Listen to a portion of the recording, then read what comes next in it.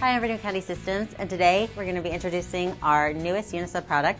This is our ChromaLuxe piece, and what's so cool about it is that it has ChromaLuxe coating on both sides. So we'll be able to do two different images, and then we'll be using this is our Accucutter precision roller. We're going to be creating a bend and making a self-standing photo frame. I brought one with me that I've already pressed. You see that we are able to do two really neat looking images. ChromaLuxe is always just a very nice high quality product. And I have some other examples out here. So let's get started with the press. I've brought my piece of ChromaLuxe. I have two different images and I'm going to be pressing those at the same time. So I brought some Pro Spray to help.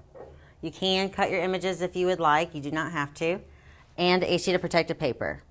So what we're going to do first is lightly mist our image so that we can apply the substrate. So I'm going to grab some Conde Dye-Trans Pro Spray, lightly mist over my image, and we'll be able to apply our piece of ChromaLuxe.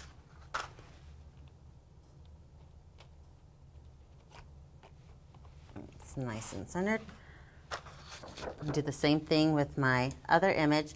You'll want to be sure to do this over a trash can, for example, just anything so that you're not going to ruin your floor surface, because the Pro Spray can be very sticky and it can build up and ruin your floor surface. What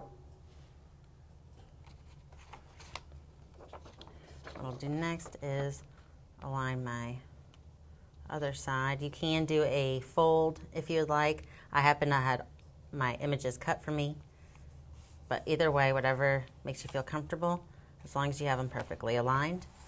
So I'm going to open my press first, grab a sheet of protective paper.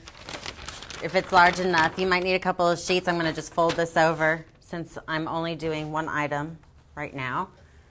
I'll grab my dual-sided piece of ChromaLuxe, fold over my protective paper, make sure that I can cover both sides.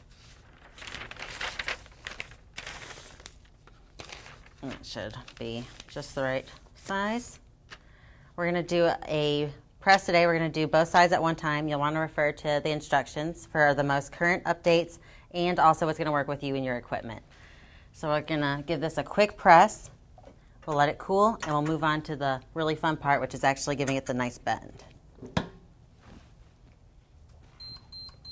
And that sound means we're done. So let's lift and swing away on our press.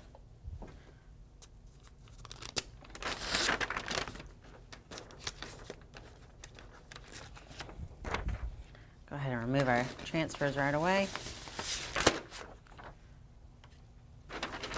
We'll give it some time to cool, and then we'll be able to move on to actually making it stand up by itself.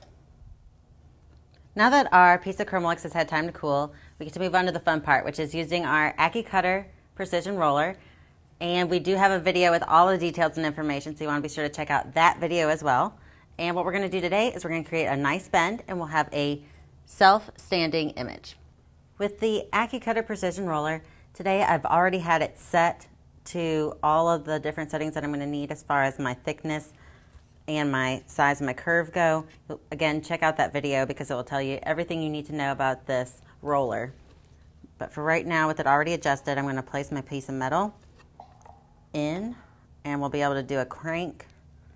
And it's very easy to do. You'll see that it starts forming a nice curve. We'll just give it a few rotations. And that's going to give it the final look. We finished our product today, and again, this is the first time we've had ChromaLuxe in two sides, and it's a very, very hot new item. We have 4 different sizes available, so be sure to check all of them out. And again, also watch the video on how to use this Accucutter precision roller because it is a very cool tool. For all of our tips, products, and services, be sure to check out our website at Conde.com and watch more of my videos at condetv.com. I'm Ricoh Conde Systems, and thank you for joining us.